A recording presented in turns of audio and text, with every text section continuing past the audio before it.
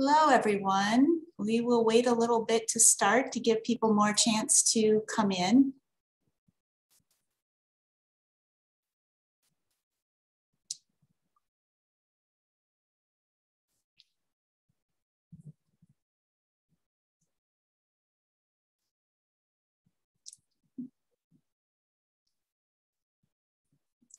You're getting to watch the slides. There you go. We've got our slide up. And yeah, we'll give a few more minutes, or not minutes, but seconds before we start.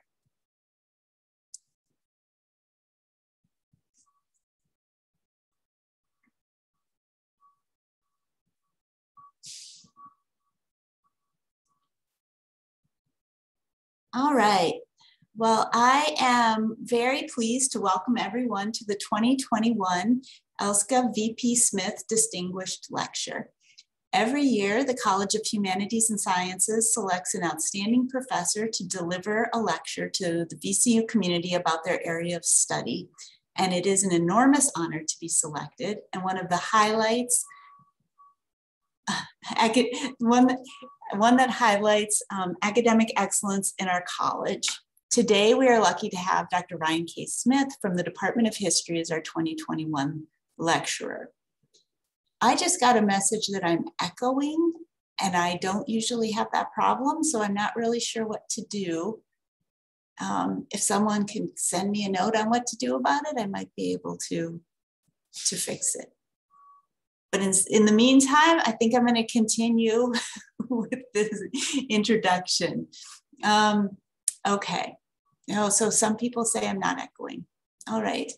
So before I introduce Dr. Ryan K. Smith, I'd like to say a few words about Dr. Elske VP Smith, whose gift makes this lecture possible. Dr. Smith served as Dean and Professor of Physics at the College of Humanities and Sciences from 1980 until 1992. She also served as the director of VCU's Center for Environmental Studies. She has worked at the University of Maryland, Sacramento Peak Observatory, and the Goddard Space Flight Center at NASA, as well as serving in a number of organizations and being a fellow of the American Association for the Advancement of Science. We would like to thank Dr. Smith for her generosity and continued support of the college. And now I'd like to introduce our speaker, another Dr. Smith. Having the last name of Smith is not a requirement, though, for doing this lecture, but I love that that is what is happening today. Dr. Ryan K. Smith is a professor in the Department of History who specializes in American religious history, material culture, and more recently, historic preservation. He is the author of 3 books: Robert Morris's Folly, The Architectural and Financial Failures of an American Founder; Gothic Arches, Latin Crosses, Anti-Catholicism and American Church Designs in the 19th Century, and his most recent book, Death and Rebirth in a Southern City, Richmond's Historic Cemeteries, which explores the history and recovery of the burial grounds of Richmond, Virginia, through the lens of race, and is the subject of his lecture today.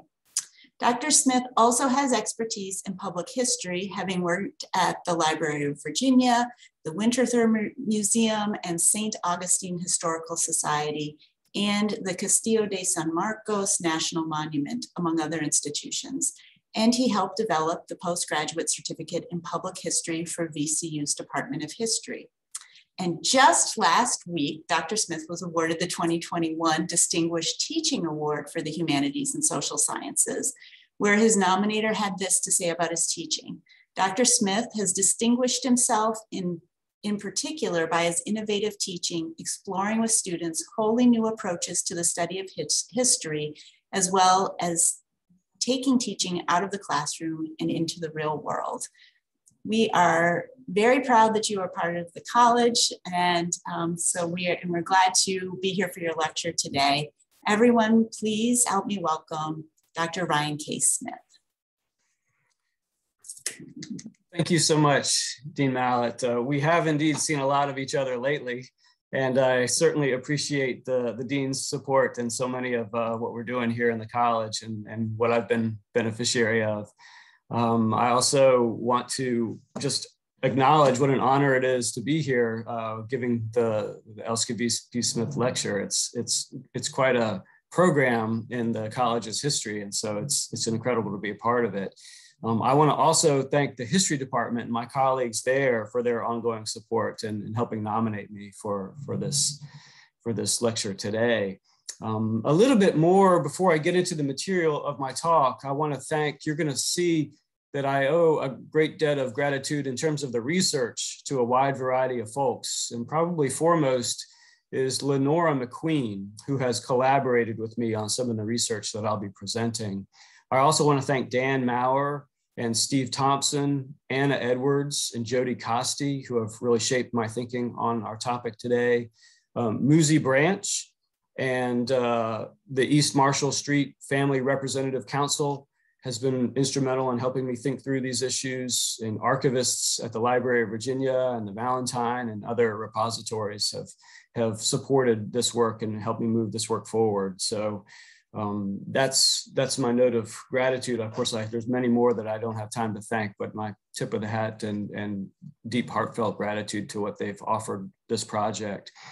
I also want to say that today we're going to be talking about one of the most significant burial grounds in the United States. This grows out of my work, as Dean Mallett mentioned, in terms of Richmond's historic cemeteries. So today we're going to be looking at one in particular, one that has a direct connection to our institution here at VCU.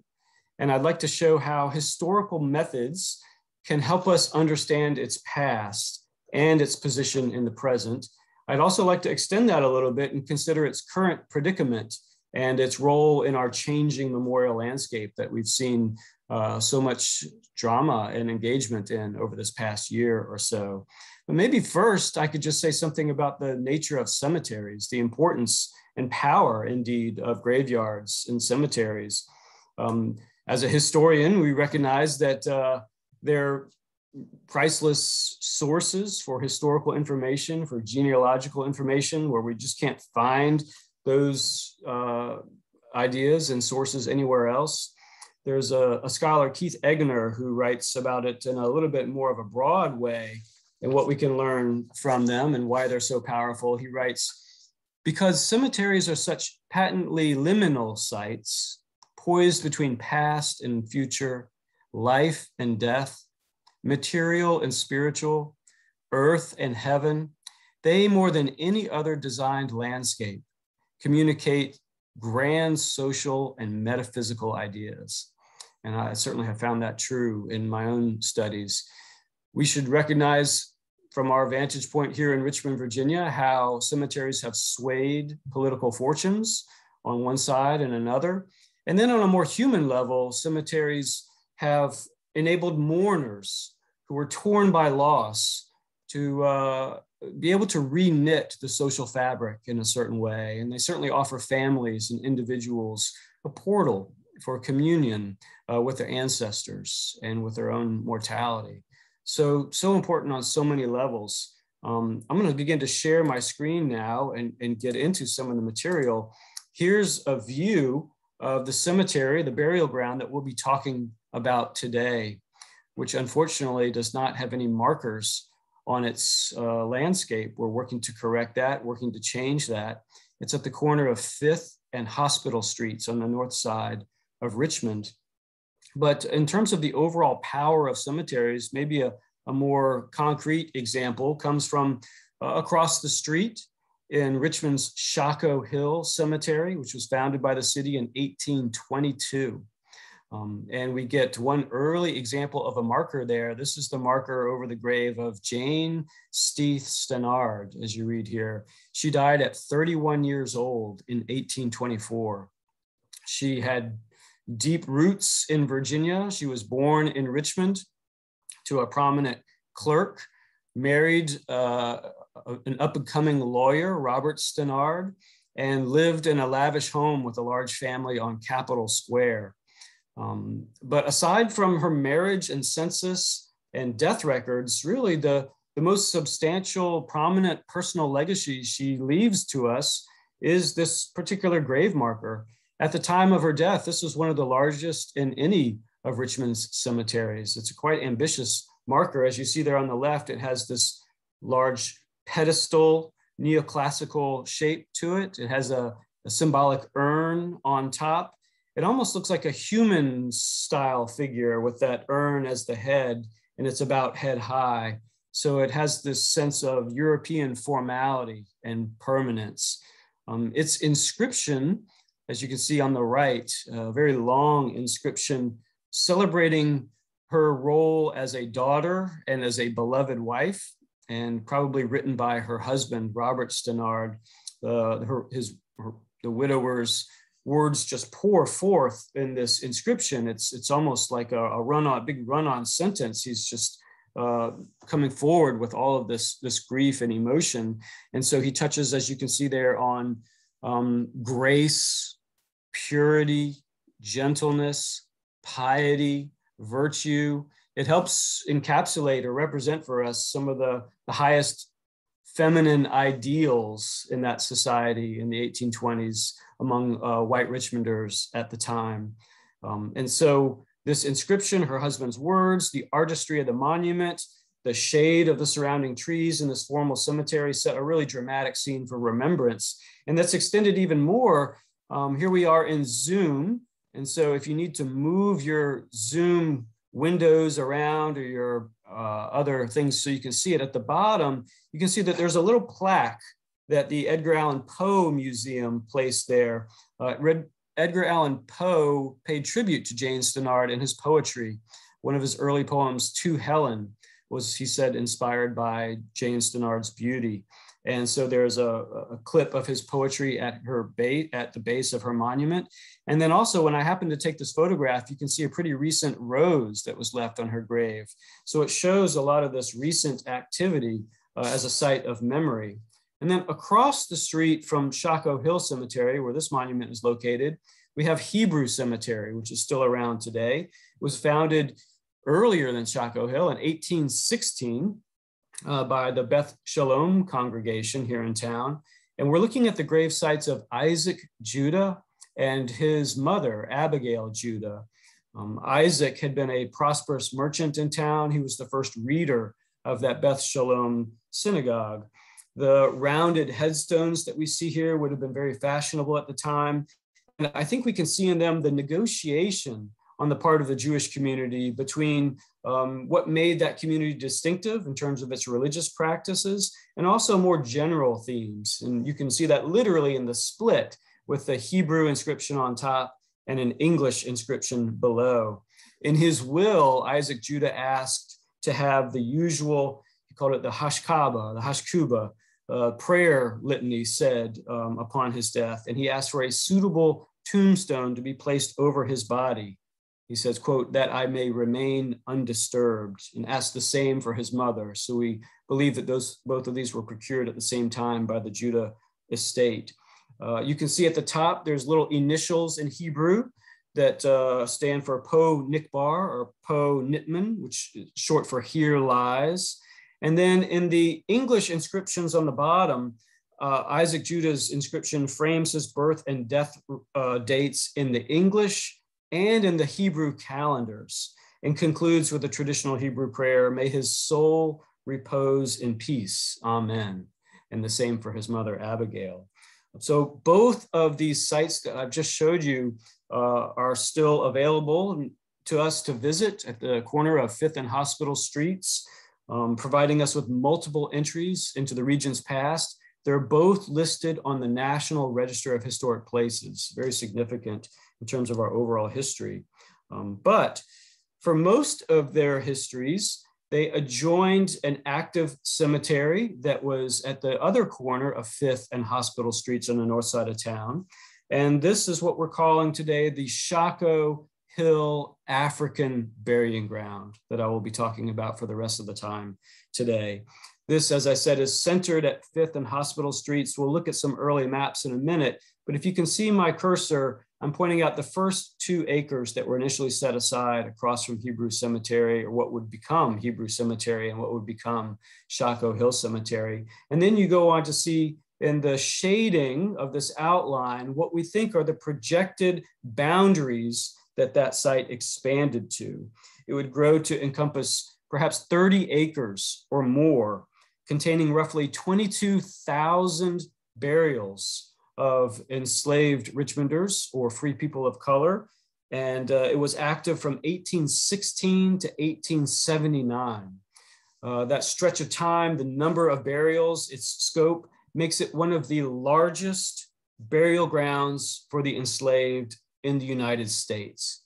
So again, this is a nationally significant site. And so today in our life in Richmond, we've been reckoning with its erasure from the landscape and an attempt to return it to that memorial landscape, as we've seen our overall Richmond landscape revised in so many ways. And so this is Lenora McQueen, who we'll hear about in just a little bit, her projection of the historic boundaries of the site. But let's start with the end, one end at least, of the site. Here on the left is an internal city memo showing us examples of the erasure of the site from memory and the landscape. That memo from the city Parks and Recreation Director was sent to the city manager in 1958. And in it, the Parks and Rec Director asserted that, quote, "There doesn't seem to be much documentary proof that the corner of 5th and Hospital Streets was used as a cemetery." He did acknowledge that there were memories of burials there, but he said, quote, again, "We found no reason to believe the space had been used for burials," which hopefully by the end of our talk today, you'll see is just an appalling statement to make. On the right, we see the newspapers echo that view. The Richmond News Leader in 1959 reported that this site would be rezoned, sold into private hands since, quote, "records failed to disclose whether it was ever used for the purposes for which it was designated as a burying ground." So these decisions, this casting or recasting of the site's history was purposeful. We can retrace those steps, and we can certainly establish the falsity of those claims that documentary proof exists to establish its use. So let's start at the beginning.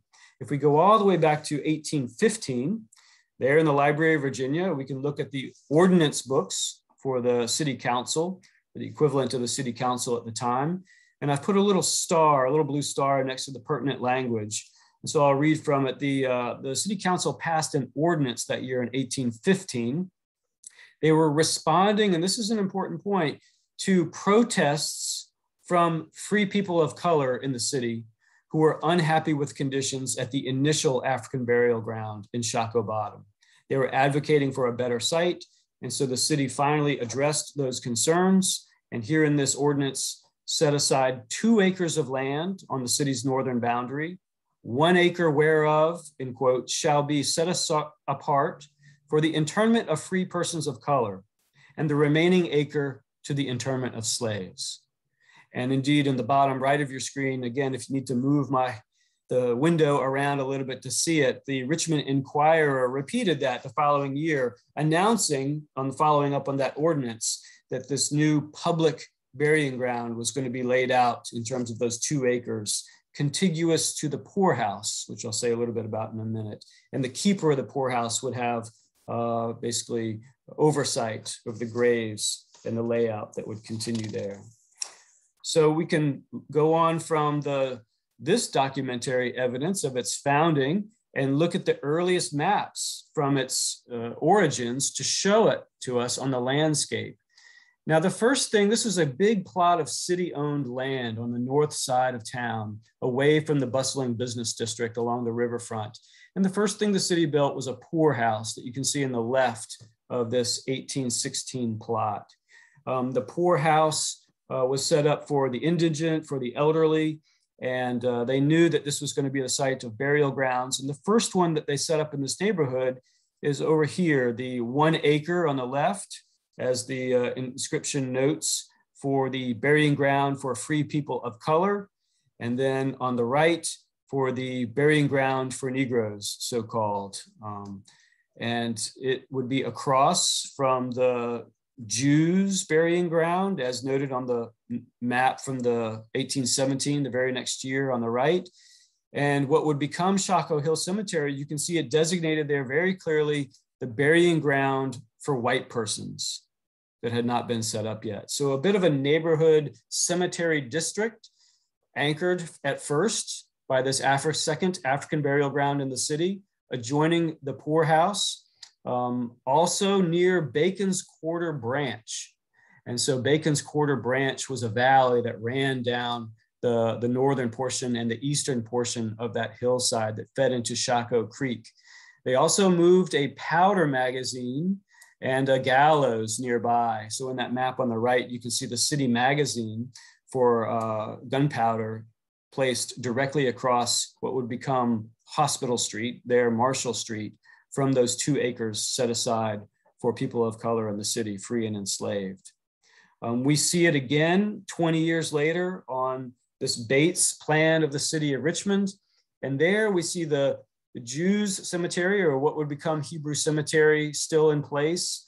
The burying ground for white persons has been renamed the New Burying Ground. And the name, notice how the name has shifted here to the graveyard for free people of color and for slaves.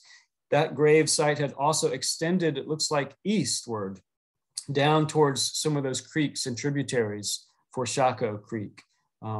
So this informal name would plague the site in terms of its claims on the landscape or its stability in public memory throughout its use. We can see another map here from 1848 that helps you see where it is in relationship to the city. It's easy to identify the state capitol and Capitol Square at the bottom of this 1848 map. The south of that would have been the James River and the shipping district. The Shockoe Bottom and the older African burial ground would have already been repurposed there, just to the right of Capitol Square. And then up Shockoe Creek, we find our poorhouse, the Shockoe Hill Cemetery, or the white portion of that burial ground, Hebrew Cemetery. And then you can see what it's called on this map, on the legend of this map, it's called the burying ground for colored persons. What strikes me as really significant, because they had then collapsed those distinctions between free people of color and the enslaved. And so now it is just commonly known on these maps as the burying ground for colored persons, helping to construct this, again, idea of race in the city.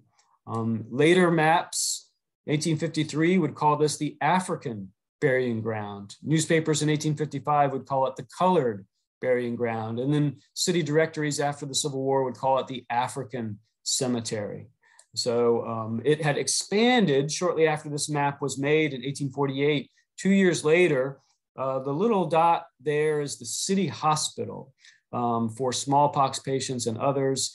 And the city enclosed about 9 acres at least as an expansion of that initial burial ground that was already, as we saw, expanding itself. So African burials, African-American burials taking place across Hospital Street, along the edges of those hillsides, and moving towards the back of Hebrew Cemetery. So continuing to expand. Now we keep these elements of the site in mind, and white predations on the site, disregard of the site in terms of a place of sacred qualities or legitimate memories in the city, by the evidence of grave robbing there from the very beginning. In 1832, this is the earliest recorded example that we found of people preying on Black graves for use as anatomical specimens. And here we see, even before the Medical College of Virginia is set up, the keeper of the poorhouse told City Council, within the last 6 months, not less than 16 persons have been disinterred in the burying ground near the poorhouse, appropriated for the colored population and paupers. And then he goes on to say how there's a network there to supply the University of Virginia to receive a compensation for procuring that body and then shipping it up to the University of Virginia for anatomical study in their medical school.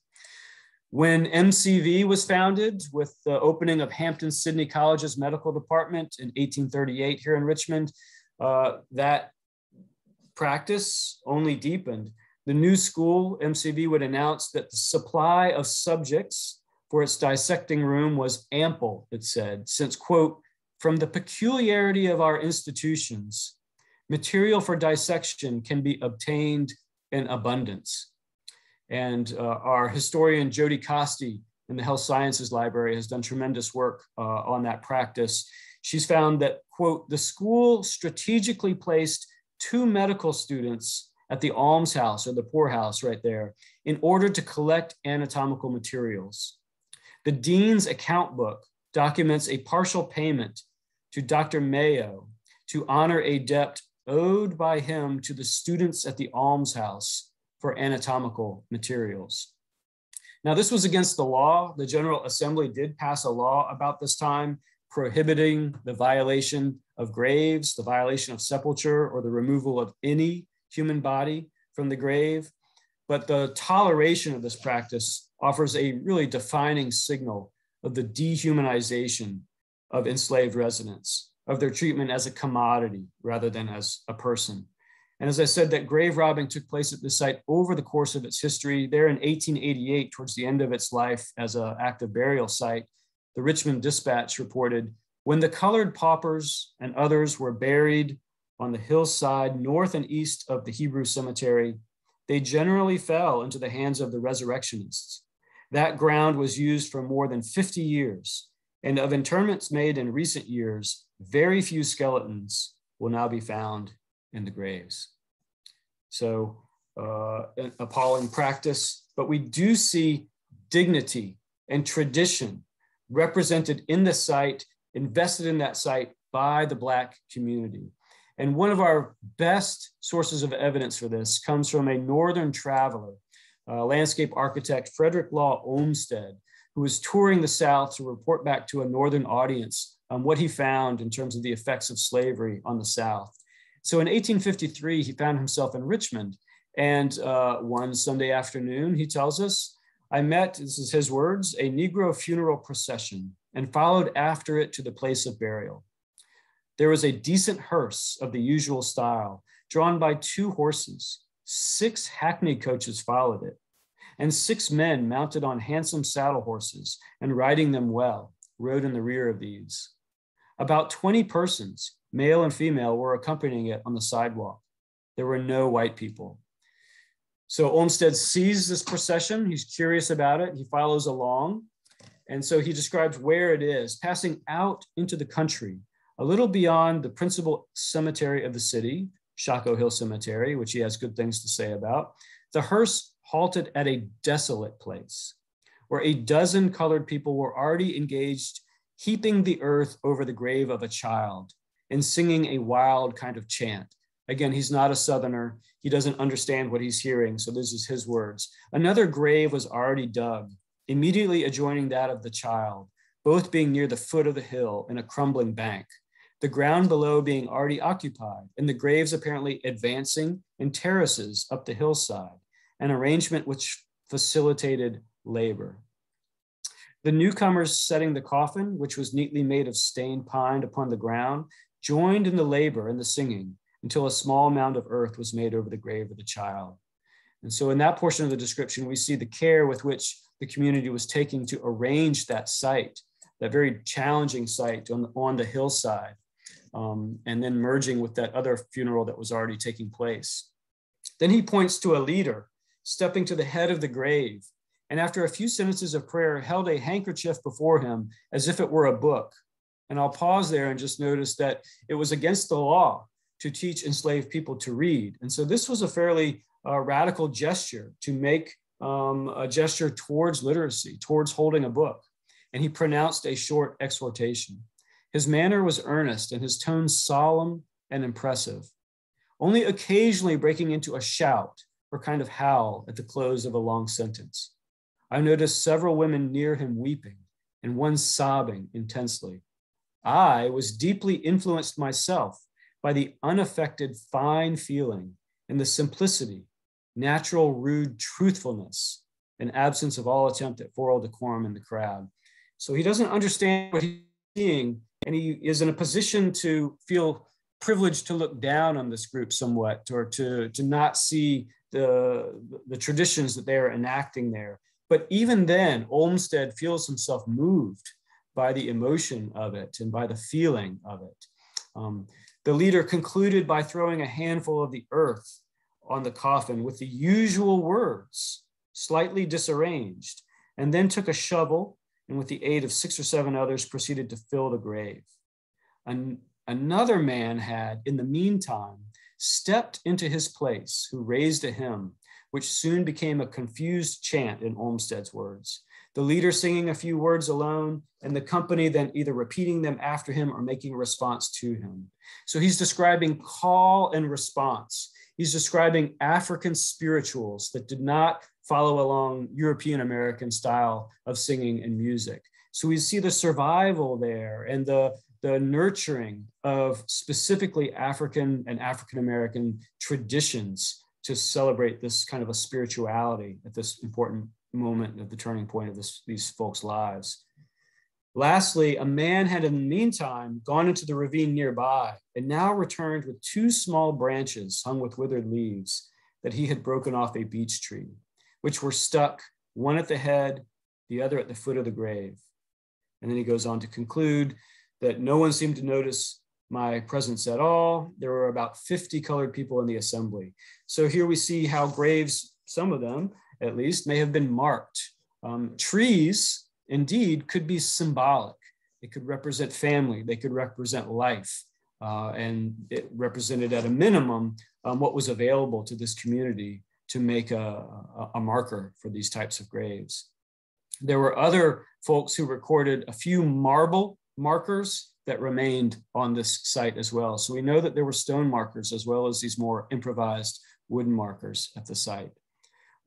1 year earlier, before 1853 and 1852, when an enslaved woman in the city was hung at the gallows very close to the site, if not on it exactly. It was on this hillside adjoining what they called the colored person's burial ground.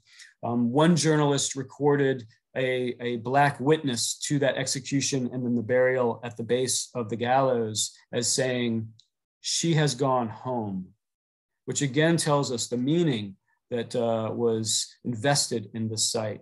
Now we see further white engagement with the practices there through an incredible source found by Lenora McQueen related to her family history. We'll talk more about her momentarily.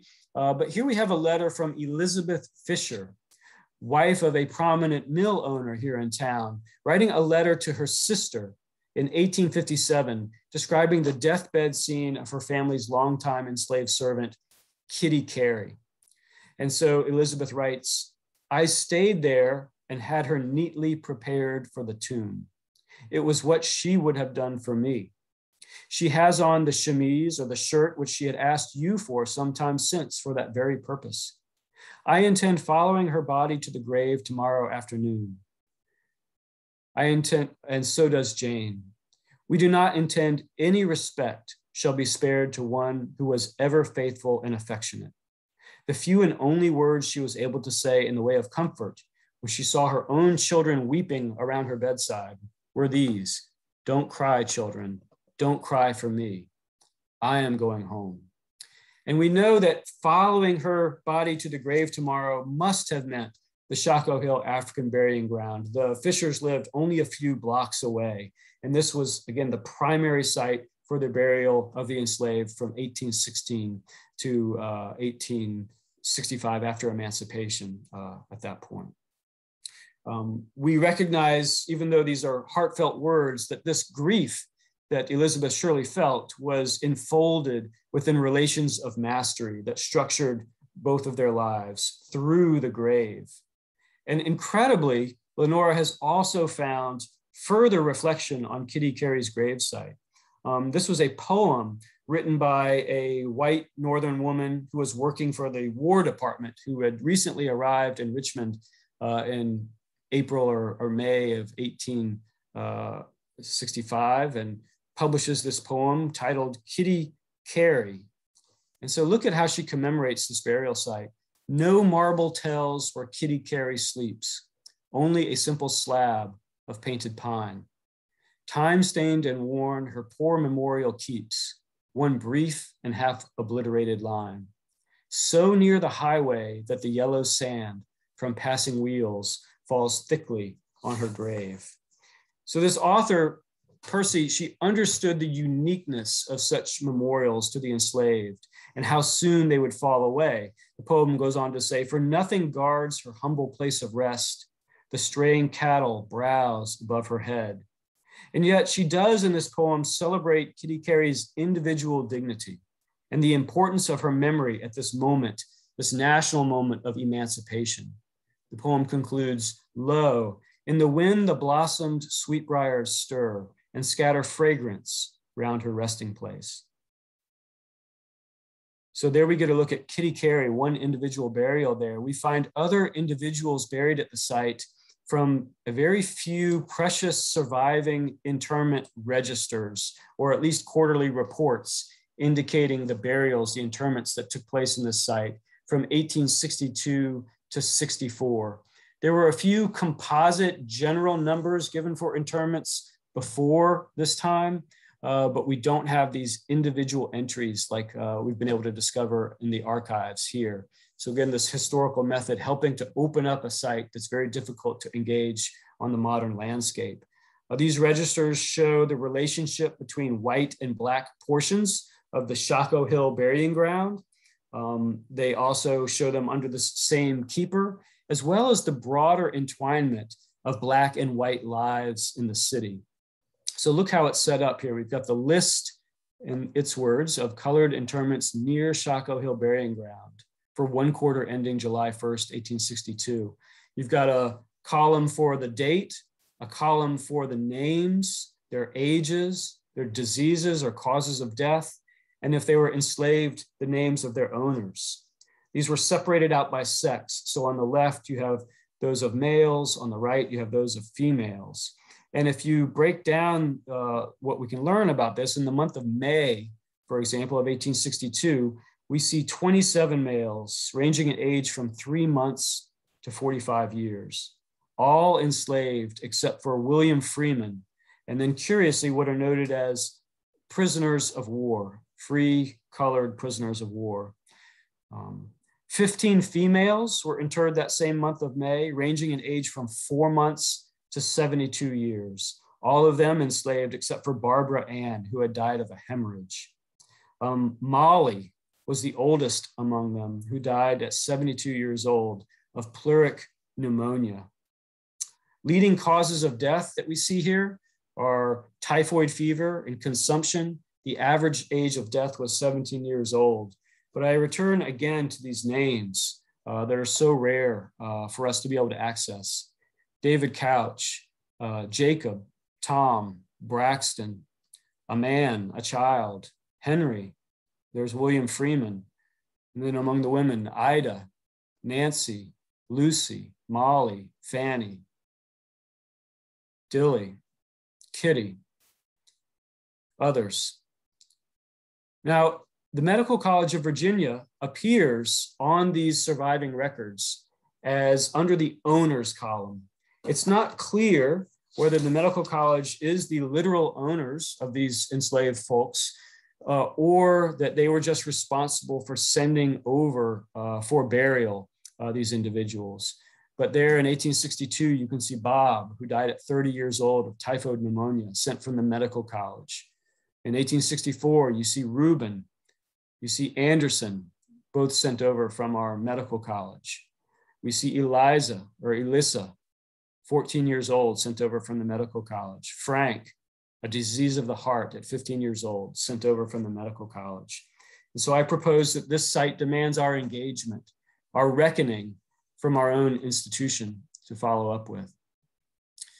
As far as reckoning the numbers of internments there, we saw just a few 1862 to 64 itemized internments, individual internments.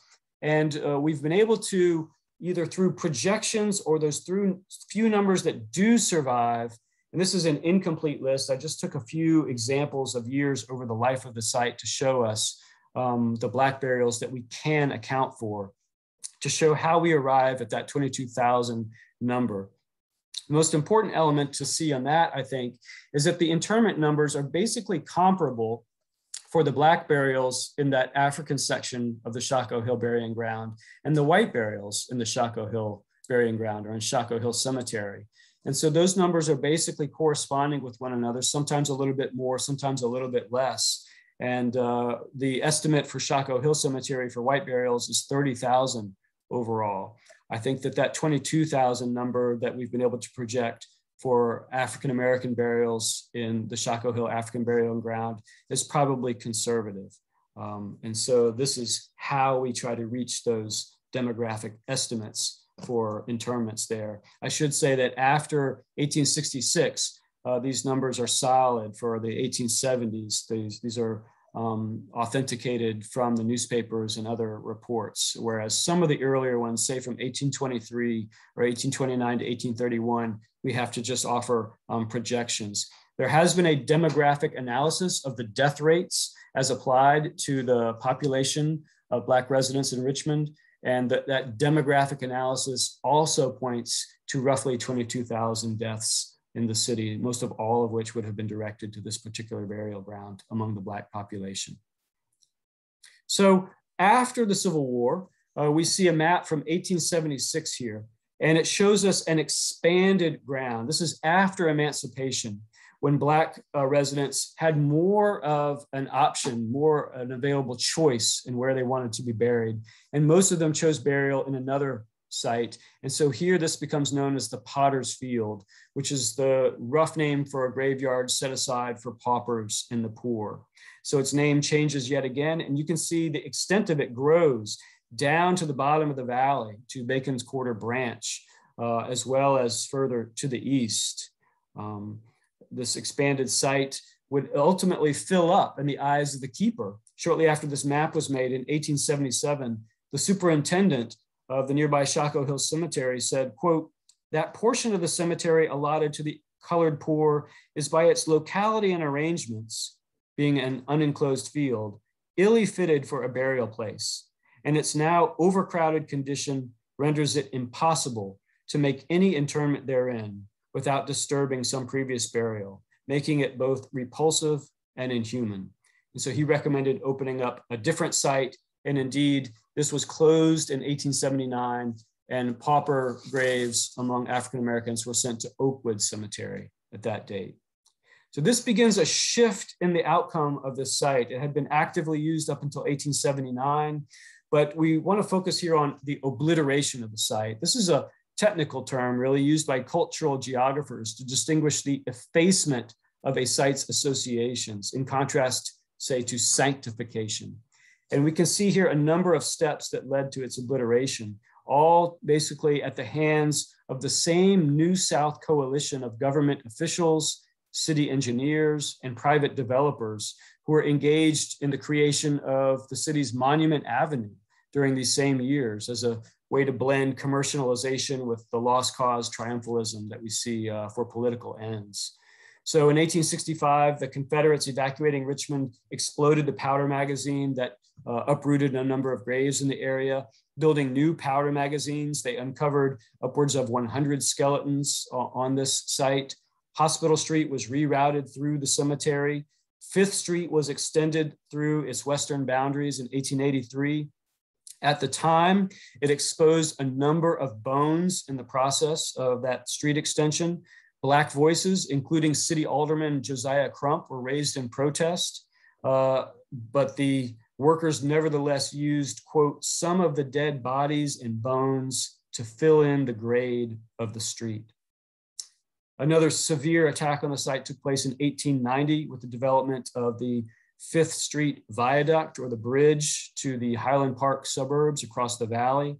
In 1900, the railway was placed at the bottom of the valley. And then we see portions of it sold off or transferred off to the Hebrew Cemetery Company, enabling Hebrew Cemetery itself to enlarge between 1880 and 1910 at the expense of the Shockoe Hill African Burial Ground. There were Black protests raised in that process. And we see here John Mitchell writing in the Richmond Planet in 1896, "The ongoing persecution of those Barton Heights cemeteries across the valley was done, quote, at the instance of people who profited by the desecration of the burial ground on Poorhouse Hill, North Fifth Street, when graves were dug into, bones scattered, coffins exposed, and the hearts of the surviving families made to bleed by the desecration of the remains of their loved ones. And so this reminds us how Black Richmonders were engaged in a battle to protect their graves in other burial grounds or to uphold new burial grounds that would succeed these. And it also reminds us of the overall social pressures that this community faced in a number of fronts during the Jim Crow period. The only photographs that we have of the site in the 19th century are these two. And you can see in 1887, this hilltop, this knoll of the hillside, which down its banks would have been those African-American graves during the life of the site, stretching around behind the almshouse, which you can see in the distance, and those graves of Hebrew and Shockoe Hill Cemetery.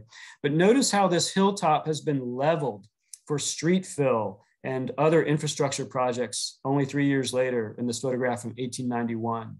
So a quite gripping visual example of the removal of some of those plots for fill, and also the construction there of the viaduct across the valley. It dropped off of the map about the early portion of the 20th century. On the left, you can still see that Potter's Field recognized in the 1905 city directory, but the next year in 1906, we see Hebrew Cemetery and Shockoe Hill Cemetery, but we do not see the Potter's Field recognized any longer on that map. Fifth Street Viaduct was rebuilt in the 1930s and renamed the Stonewall Jackson Memorial Bridge in 1941. There we get the sign. And now we're back to the beginning of the talk, where we saw the city making moves to sell off these parcels. And so in 1960, they sold the original acreage to the Sun Oil Company, allowing for the construction, as we can see there, that Sunoco station that would ultimately be called the Tally's Auto Center. And so this is a view of the modern site today. That's the remains of that Sun Oil Company station, Tally's Auto Center, the original core of that, what would become a 30-acre burial ground. Recovery efforts start somewhat in an indirect way here at VCU with the discovery of that well on East Marshall Street outside the Egyptian building, where the remains of 53 individuals were found, primarily of African descent, that were able to be dated back before the Civil War, between 1840 to 1860, almost certainly stolen from grounds like the Shockoe Hill African Burial Ground, if not it itself. And so the East Marshall Street project was launched in 2013. And then following that, a family representative council was assembled to help right some of the wrongs in the initial discovery of those remains and disregard of those remains. And so those remains have been returned to Richmond in a formal ceremony in 2019, as we see them brought into the Department of Historic Resources. So again, these may be examples of remains from the site that we're talking about today. The site also entered popular memory with Veronica Davis, a historian. Her path-breaking book published in 2003, Here I Lay My Burdens Down, A History of the Black Cemeteries of Richmond, Virginia. And she had a section in there telling the story of the Potter's Field. So again, a really useful pioneering study. And then Lenora McQueen, who has been an incredibly tireless activist for the site and researcher who has helped us understand its full scope. Kitty Carey was Lenora McQueen's fourth great-grandmother. And when she visited Richmond in 2017 and discovered where she was likely buried, she visited the site, was distressed at what she found, thought her GPS had led her to the wrong site. It took her some time to process what she was seeing. She says, if I had to sum up my feelings about seeing the site into just one word, it would be disturbed. I am very disturbed. It makes me very sad. It also makes me angry, and I feel somewhat horrified. For all I know, my ancestor ended up on the dissection table, and from there, possibly in the well at MCV. I hope this is not the case, but it is possible. The feeling of excitement that I should be feeling for figuring out where my ancestor is buried is overshadowed by all of the other feelings. And so this galvanized Ms. McQueen into action. She saw that the parcel here owned earlier by the Talley family, 1305 North 5th Street, was up for a tax auction by the city in 2018. She mounted a lobbying effort, and the city was able to reacquire that historic core of the site in 2020. She helped put together a group to write a National Register of Historic Places nomination for a historic district that would view the Shockoe Hill African Burial Ground as a contributing site and therefore be listed on the National Register of Historic Places. That's going to be up for review at the Department of Historic Resources in March. So we've got hopes that that will transpire. And she advocated for this site on a number of other fronts. We see on the right that some of the ongoing threats to the site. Interstate 64 is on that eastern boundary of its historic extent, and there's plans to widen I-64 that would further intrude on the burial ground. There's also a DC to RVA plan for a high-speed rail, and the initial rail plans, as you can see in those light-colored lines, would have intruded on the historic boundaries of the site. The firms and agencies responsible for putting this plan together believe that the burial ground lacks, quote, subsurface integrity and therefore does not contribute to the site's overall eligibility for the National Register of Historic Places, and that the project will have no adverse effect on this resource. But recently, I'm happy to say that Section 106 historic preservation process has been reopened. So there may be a new determination of that in the site's future. And also we've seen just this year, Preservation Virginia lists the Shockoe Hill African Burying Ground as one of its 10 most endangered properties throughout the state. And there's a photograph of it right there among the other properties acknowledged. There's another related challenge. How do we memorialize it today? How do we get signage? How do we engage the community in the history of the site? We can point to the African burial ground in Shockoe Bottom as one way to do that. This was a site that predated the site that we've been talking about today. And in 2011, the state helped transfer it from a VCU parking lot to the city, where now it has a role to play in the commemoration of Shockoe Bottom and in terms of its African-American history. There's been an incredible engagement with the site. There's historic signage up. And so the initial African burial ground provides us with one model and an evolving model on how we can engage with the site. Up in Alexandria, there was a one-time effaced site from 1869 where 1,700 runaways, free people were running to freedom during the Civil War immediately following.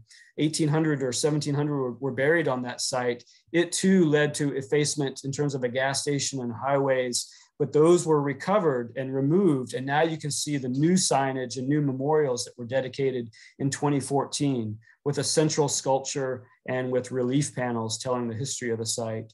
And then lastly, in New York, the New York African Burial Ground, dedicated as a national monument in 2006, with this memorial that we see here, opened in 2007 at the site where over 400 burials, interments human remains were recovered and studied and then later reinterred on the ground itself. And so I'll conclude here today by keeping these possibilities for what we would look to see at the Shockoe Hill African Burial Ground today. We've seen so much change in the memorial landscape, the addition of the Maggie Walker statue, the Rumors of War monument outside the Virginia Museum of Fine Arts, the Emancipation and Freedom monuments on Browns Island, the Jackson Project in Jackson Ward. And so the Shockoe Hill African Cemetery, Shockoe Hill African Burial Ground is a critical element of this changing landscape. We're celebrating the progress of descendants working with the city and the state to recommemorate it. So on the left, you can see here what may be the first official signage that goes up. It's being planned to be installed, a state historic marker next year in 2022. And so while its history throughout its period of its afterlife has been denied on many fronts, we're finding here that the archives and descendants can help us push back on its erasure. Meanwhile, our VCU community has an opportunity and a duty to reckon with its past here.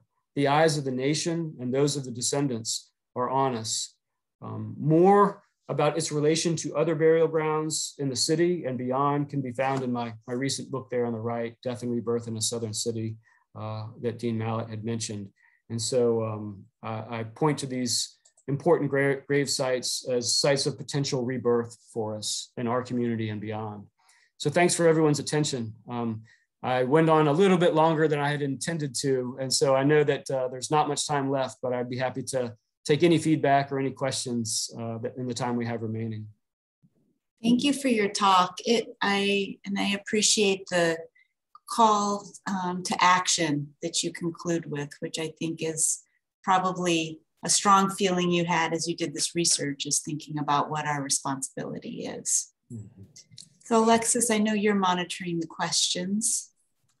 Yes, so we just got a nice compliment in from Dr. Carolyn Eastman. She just said, what a beautiful story and so beautifully told. Thank you so much, Ryan.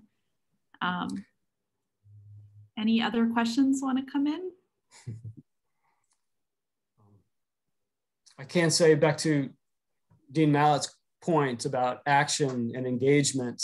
You're right, I absolutely was thinking about this as I was going along. And I think that in my book and in this particular story, there's something about graves, right? People might disagree about how we tell American history and what the emphasis can be on, but the sacredness of human remains, it should be central to us all.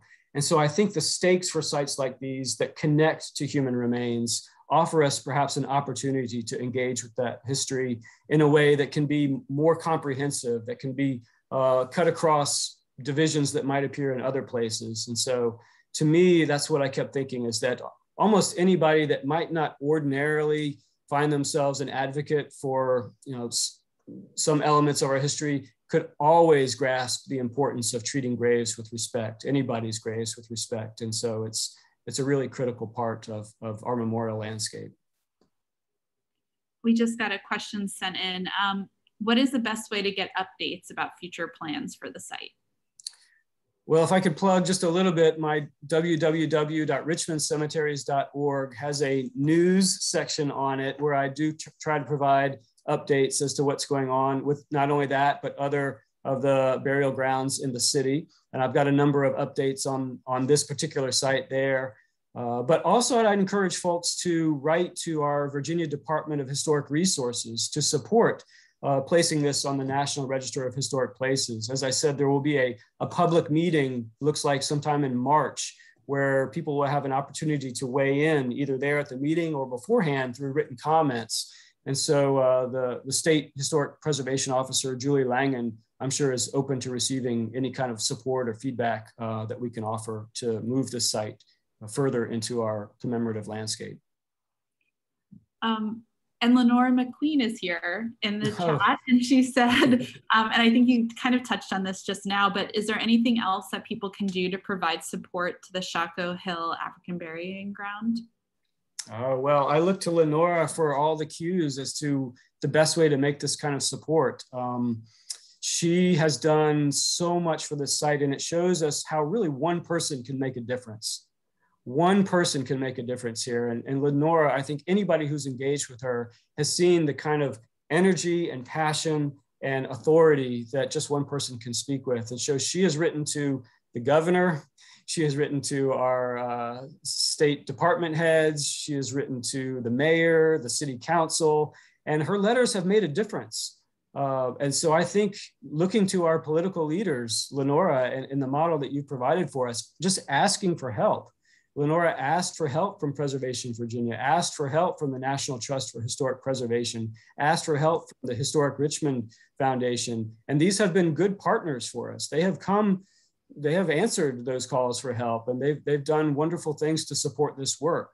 And so I look to Lenora's model in just not being afraid to ask for things and to demand things and to reach out to our press and hope that our newspapers and our publications and our media are continuing to call on this. And frankly, also our institutions. I'm just a very small cog in the big wheel of VCU, but I do feel like VCU, I'd love to hear other voices as to what VCU might be able to do to recognize its historic ties to this place and to raise its profile and try to address some of the many wrongs that has been done to this site.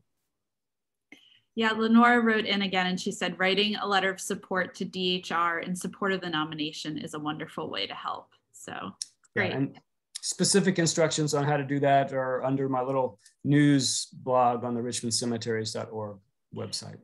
And Dean Mallett just put it in the chat for everyone who's looking, so you can link onto that. And then we did have one other question. What is the correlation of the Shockoe burying ground to the cemetery on Magnolia Street where Maggie Walker is now buried? Oh, great question. So the short answer is my book does treat that one. I think you're talking about Evergreen Cemetery where Maggie Walker is buried. And that's right next to East End Cemetery. And so the larger story that I didn't really get into today is this sequence of this pattern that happens over and over in the city, where you have a burial ground set aside for or built by the African community, the African American community, and then it constantly having to struggle for its claims on the landscape. So that initial African burial ground being covered over by Interstate 95 and parking lots, this burial ground being sold into private hands to be used as a gas station, the Barton Heights cemeteries across the valley, founded by free Blacks in the 18 teens, closed down by the city and then basically blocked access to Black commemorations. And then the next generation, the generation of cemeteries founded during the period of freedom, post-emancipation, like Evergreen, like East End, like Woodland Cemetery, those, as we see right now, are struggling for their survival. They've been overgrown, they've been vandalized, they've been starved of resources. It's only now that we're beginning as a state, as a polity, to address some of those changes. And so this is a structural problem. And maybe one other thing folks could do to help address the many stories that are unfortunately like the pattern that we see here that I've tried to describe today. There is a proposal in Congress right now to create a historic African-American Graves Network Act to try to bring a systematic approach to almost every single community throughout the South and beyond have these historic African-American graveyards that have been at the receiving end of infrastructure projects, of desecrations, of being sold into private hands, of so many challenges. We can point to many others around the city of Richmond. One was recently suggested to be turned into a site for the casino, one of the proposed casinos on the South Side. And so there has to be some kind of a larger, more coordinated effort so that it's not just individual grassroots groups trying to fight against larger institutions along the way. So I think writing to our congressional representatives, I know Donald McEachin has been one of the co-sponsors of that bill for the Network Act. And so it would be great to show our congressional representatives our support for bringing some resources to bear on the problem overall. Great. And someone asked about a recording of the talk available online, and we will have a recording of it available on the CHS website. And also, if you're a faculty member, it will be in the next newsletter. So faculty and staff, it will be in the next newsletter. So, and Dr. Smith, I know we're up on time, but there's some really great compliments in the chat and in the Q&A if you didn't get a chance to see those. And, yeah. Everyone, I've been talking about cemeteries now for quite a long time. And so I appreciate everyone's good graces to continue showing up and offering me your thoughts and your feedback and your critiques and your support. So that kind of support means so much to me. And again, I'm just so grateful to be here and appreciate it all. Yeah. Well, we are glad that you're part of our college community and that you're doing this important work and bringing attention to the issue, helping to elevate it along with the other folks who are in the community doing the work. So thank you very much. And yeah, we'll send the recording out for everyone to share in the coming days. Great. Thanks, everyone. Take care.